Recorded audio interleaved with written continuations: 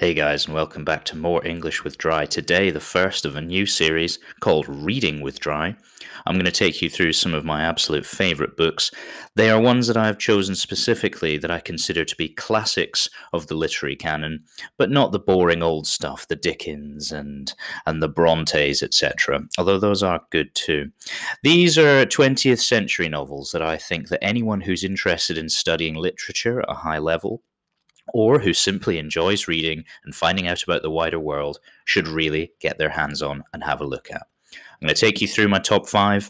What I would like to say quickly is that the descriptions of the plot summaries are not my own. They are from websites. I've put a bibliography at the end, so please check them out if you want to learn more. And also, please remember to like and subscribe to the channel. So, book number one, I'm going to read you briefly the first lines of each of these books. I am an invisible man. No, I'm not a spook like those who haunted Edgar Allan Poe, nor am I one of your Hollywood movie ectoplasms. I'm a man of substance, flesh and bone, fibre and liquids, and I might even be said to possess a mind. I'm invisible, understand, simply because people refuse to see me. These are the immortal first lines from Ralph Ellison's 1952 novel, The Invisible Man. It's a story told from the point of view of a young black man from the South in America who does not fully understand racism in the world. Filled with hope for his future, he goes to college but gets expelled for showing one of the white benefactors the real and seamy side of black existence. He moves to Harlem, which is in New York, and becomes a speaker for the Communist Party. Known as the Brotherhood, as he works for the organization, he encounters many people in situations that slowly force him to face the truth about racism and his own lack of identity. As racial tensions in Harlem continue to build, he gets caught up in a riot that drives him to a manhole. In the darkness and solitude of the manhole, he begins to understand himself, his invisibility, and his identity. Now, Ralph Ellison, the author, was the first African American to win the American National Book Award. He won it in the year 1953 and beat both Ernest Hemingway and John Steinbeck, who were two of the most famous and respected white authors in America at that time and remain so in American history. It shot Ellison to international fame, and he was instantly in the limelight, being offered jobs and honorary degrees from several of the biggest universities in the world. He suffered what he called himself a little bit of a writer's block and was never able to quite write a book that he considered to be up to the standard of The Invisible Man ever again. However, this didn't stop him lecturing and teaching at some of the most prestigious universities across America, such as Yale, until he eventually died.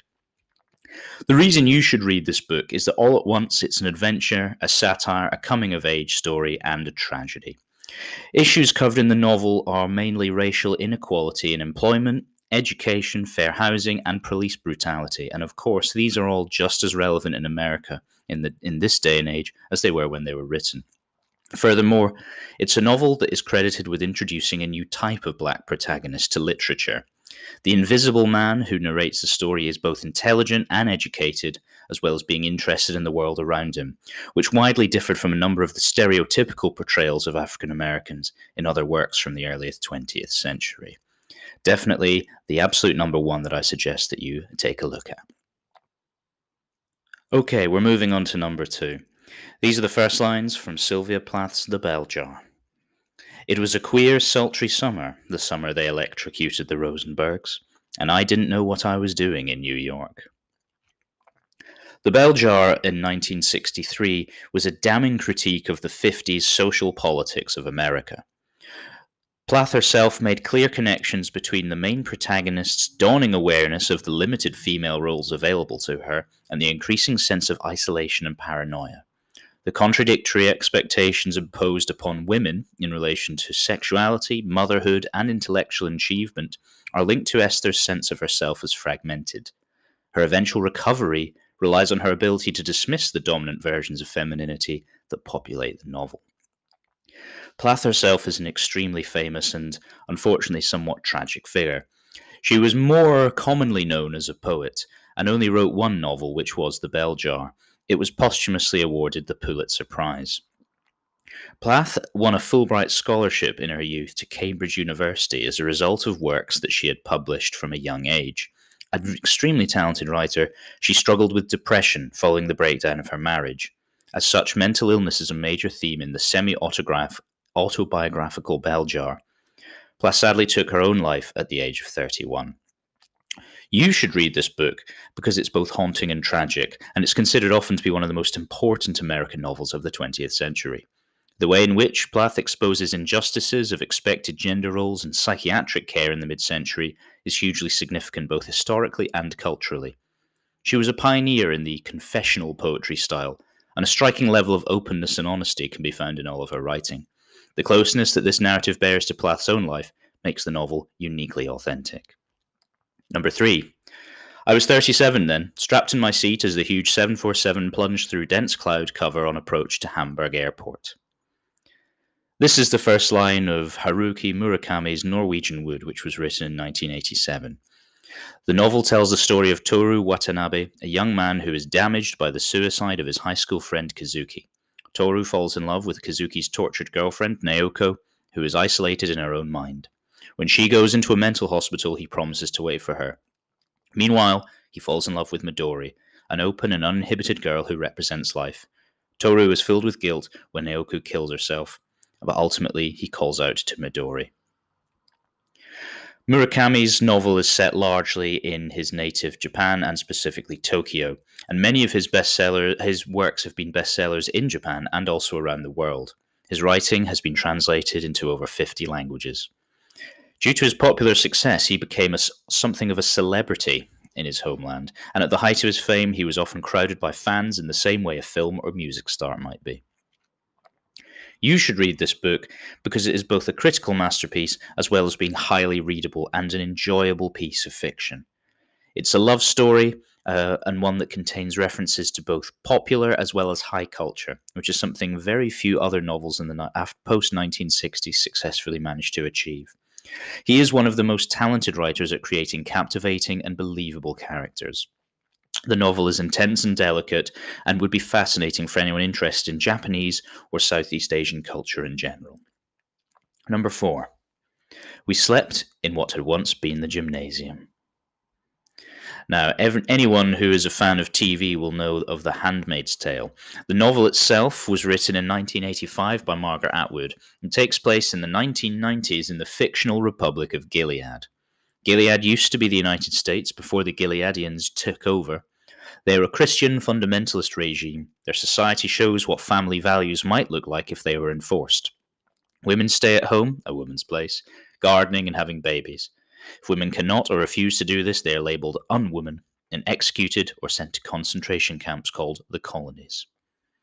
Now, Margaret Atwood is quite simply one of the most famous authors in the world. She has had 18 novels and 22 collections of poetry published and has received over 100 literary awards and prizes. Some of the major themes in her writing include gender, identity, religion and myth, animal rights, and climate change.